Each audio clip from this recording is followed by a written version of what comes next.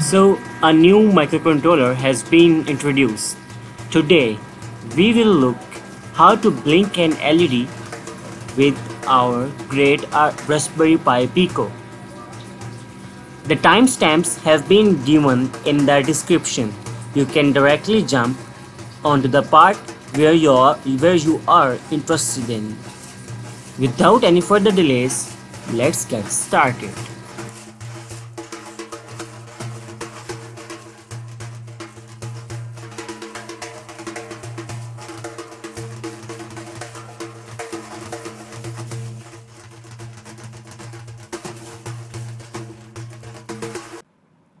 Hello everyone, so now we will see how we can program our Raspberry Pi Pico.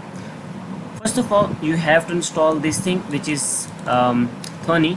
I have put a link to download this software in the description. You can check it out and just get that stuff. So now after you open this up, you will see right here, right at this thing, you will see this thing here, Python 3.7.9. mostly you will see Python 3.3 or anything else. Okay, so the first step or first approach is to just click here and click on micropython Raspberry Pi Pico. Just click here. I have already installed it, and you just have to okay, we have got error, device is busy or does not respond. So what we will do is that we will just plug in our Raspberry Pi Pico. Okay, I have plugged it in my Raspberry Pi Pico.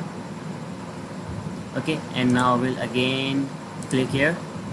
So you can see that it is not connected, and you can see you guys would be seeing a message to install it.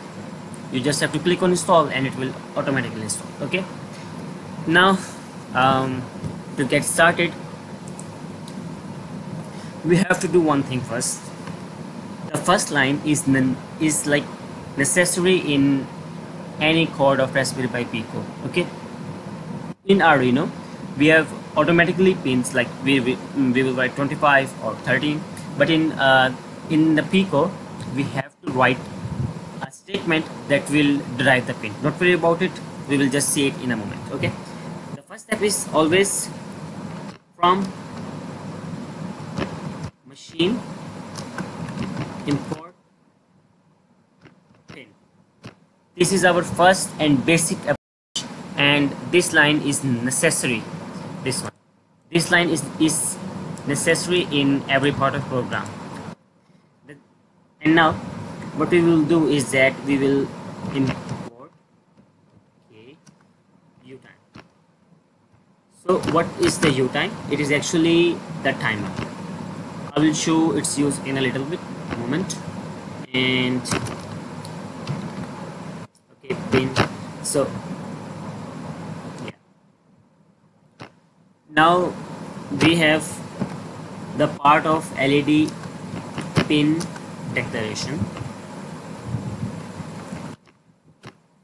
So what we will do in this part, we will actually write a variable. For example, I will say LED equals to, now comes the pin declaration. We have to use pin and open bracket and close bracket. It has actually two arguments, and you can add as many more, but for now we have two arguments. One is pin number. We will use 25 here because our Raspberry Pi Pico has pin number 25 connected to its LED. Okay, so what we will do is that we will place comma and pin. Now it has two arguments, either in or out. Because we are using an LED here, we will use Pin.OUT here because we want to provide voltage over there. After declaring Pin.OUT, we have to enter into a loop. As in Arduino IDE we have the while loop, but in Python we will use while bracket true, and then this colon sign here, and then we press enter. You see that we have automatically left these four spaces, these four spaces here, which is actually the syntax of Python. Okay, just press enter and you will enter here. So what it means is that when you will be writing in like this sequence, so this part is the part of this condition. Okay, and while if you are writing here, like I will write led.value, so this is not the part of the loop. Okay, the part of the loop is this thing. If I will write here, okay, led.value 1. So this is the part of the loop, and then when we enter into while true, what it will do is that it will give the value of to the LED variable, and LED is connected to the pin number 25 and declared as output. So what it will do is it will turn LED. Okay. It will just do this thing. It will provide a high voltage. Then we want utime.sleep 1. What we want is that delay of 1 second. So now we have our LED in as 1. We have declared the delay of 1 second. Now we will put led.value as 0. Why 0? Because we want to turn off the LED. Okay, the LED will turn on for 1 second, wait for 1 second, and then turn off. So turns off LED. Okay. Now we will write utime.sleep 1. So what it will do is that it will repeat the sequence. This is while true, and it will like it means that this while loop will continue forever. LED goes high, it will wait for 1 second, it goes low, it will again wait for 1 second, and then this cycle keeps on repeating.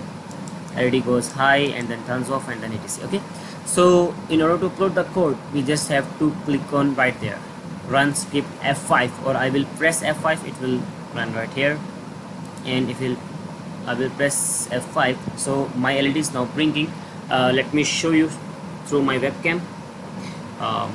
Just open my webcam here. See that.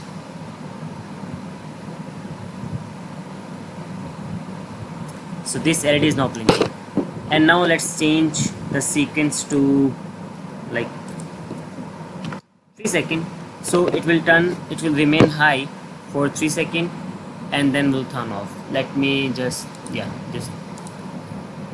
and you can see that it is now on for 3 seconds, turns off for 1 second.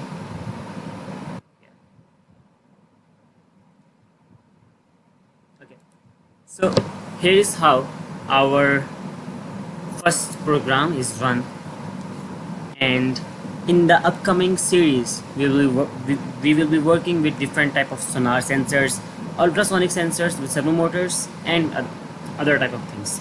Okay.